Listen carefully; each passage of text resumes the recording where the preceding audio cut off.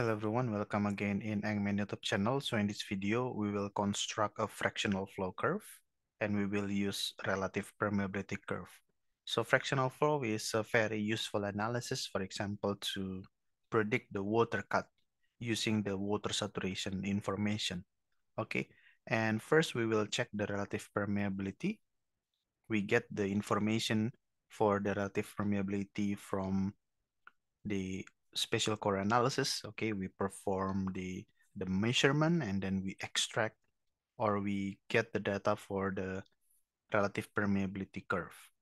Okay, for example, here in our case, we have the core with sample ID of X, just for example, and the core was taken from sample depth at this 3000 foot or 3000 feet, and the permeability to air of that core is 2800 millidarcies with porosity of 30%. So it's quite good. And the initial water saturation, for example, 14.04, okay. And the effective permeability to oil is 1950, again, millidarcies, okay. And this is at initial water saturation, okay. And of course, the main course, the data is the relative permeability table. In this case, we already have the data. We have three columns. The first column is the water saturation. So the Connaught water saturation is 14%, and the highest water saturation is, in this case, 62.59%. And on the middle column, we have the relative permeability to water in fraction. So of course, at the Connaught water saturation, there is no water flow, so the relative permeability to water is 0. And in this case, at the highest water saturation value, the maximum or the highest, the endpoint water relative permeability is 0.3393. And on the last column, we have relative permeability to oil.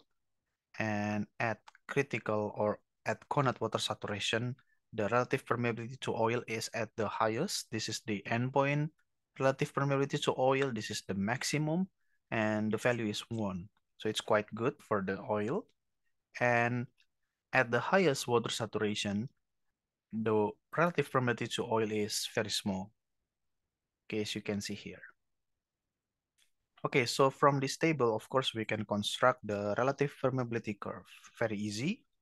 So I plot that on the horizontal axis, we have water saturation, and on the vertical axis, we have both relative permeability curves. So let me just modify a little bit. I want the maximum value to be 1, okay, because relative permeability, the maximum is of course 1. And this one is for relative permeability to water. I colored it blue, okay, so good. And this one, relative permeability to oil. Okay, let me change the color to green. I love it to be green. Okay, and also for the fill. Okay, good. And then, yes, we want to check the legend. So it's like this.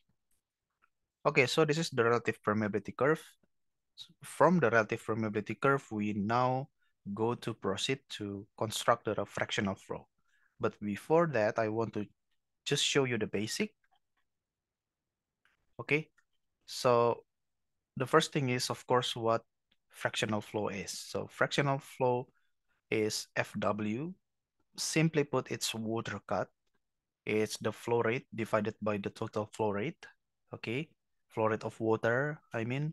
So QW divided by the QW plus QO. Okay, and then using, of course, the theory. Okay, we know using Darcy's equation, we know the flow rate of oil and flow rate of water can be analyzed or can be described using this equation. You can see this KO is effective permeability to oil and KW effective permeability to water. and viscosity for oil and water. Okay, and the fractional flow, okay, starts here. I will not go into the detail, okay, but yeah, the general form of fractional flow is like this. Okay, and you can see we have the Q total there, and you see the fractional flow is determined or influenced by the effective permeability and also the viscosity and the density difference between the displaced fluid and displacing fluid. In this case, the displaced fluid is oil, whereas the displacing fluid is the water. And PC is of course the capillary pressure, but in many cases we can neglect the PC, okay? And alpha is the angle between between the inject, I mean alpha is the dip, yeah, the reservoir dip.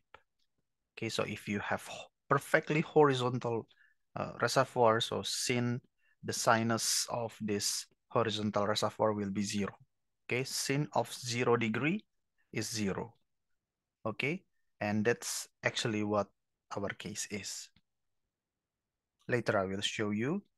And yeah, to make it more comfortable, we change the effective permeability to relative permeability. So that's why we get this one. Okay, so KO is actually K multiplied by KRO. So I just expand the KO, effective permeability to oil. I expand it to the absolute permeability multiplied by the relative permeability. And I do the same thing here. Okay. And as I said before, capillary pressure, in many cases, we can neglect it. Okay. Change in capillary pressure. So that's why we get this 0 here. Okay. And the plus sign here is changed to minus. Okay. Because we have 0 here. And let's say the reservoir dip is 0. Okay, so it's not a tilt reservoir, it's a horizontal, perfectly horizontal reservoir, for example. So we get this term will be 0 because anything multiplied by sinus of 0 will be 0. So this one will be 0. Okay, and it simplifies our model a lot. Okay, so I just erase that. Okay. Of course, it's a simplification, right? But yeah, many things in engineering world are simplified. Okay, here. So what I have left is this one.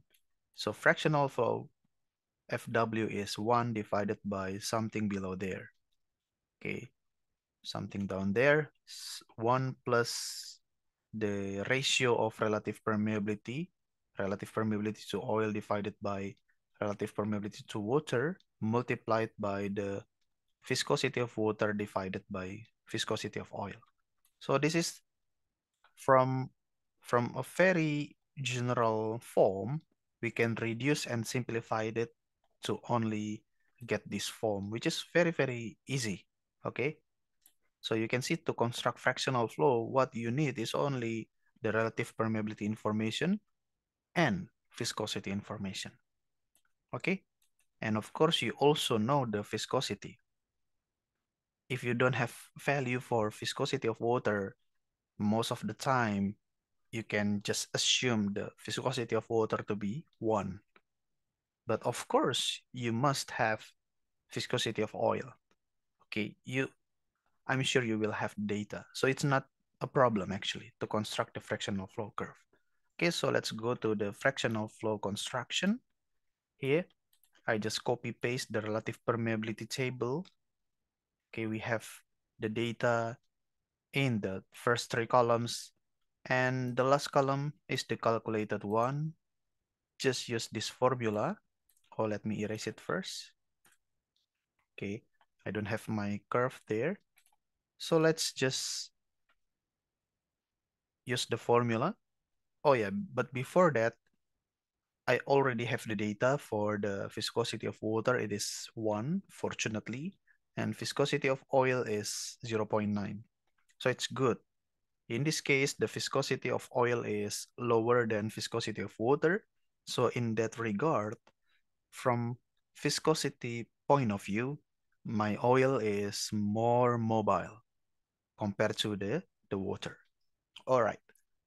But of course, you need to combine it with the relative permeability, okay, to have the fluid rock influence on the movement, on the mobility of your fluid, okay? Relative permeability and viscosity, and you will get the general or the representative view about the dynamics within the reservoir. Okay, so let's go to calculate the viscosity or fractional flow curve. It's of course 1 divided by open parenthesis 1 plus, I will open parenthesis again, KRO, this one divided by KRW, close, and then just multiplied it by viscosity of water there, use FO, put dollar on it because we will use it again and again, divided by viscosity of water, I mean viscosity of oil, FO, put dollar on it, close, and then close again. Okay, so it's of course like this because we have the term that is 1 divided by 0, okay? So it cannot be, all right, divide by 0 error, okay? But that's okay. We can just track it like this, and we have the data. You can decrease this decimal if you want, and just change it to 0 manually.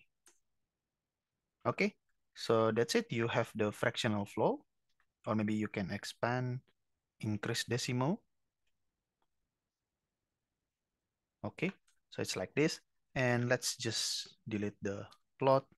Let's construct it from 0, insert, and then I want to use this one, scatter. Maybe this one. Okay, scatter with smooth lines and markers. All right, and then right click and select data. I will name it fractional flow curve. Sorry. All right, and then series X, the horizontal axis, is of course the water saturation, whereas the series Y, vertical axis, is the fractional flow. Click on OK, and then click this one, and then use axis title. And then this one is SW in percentage, and this one is the fractional flow. Okay, dimensionless. Okay, just change the color to black. And this one, format axis, just change the maximum value to be 1 to make it more correct. Okay, and number, decrease the decimal to only 1. Okay, so it's like this, and you have it. It's very simple. So this is how we can construct the fractional flow curve. Thank you.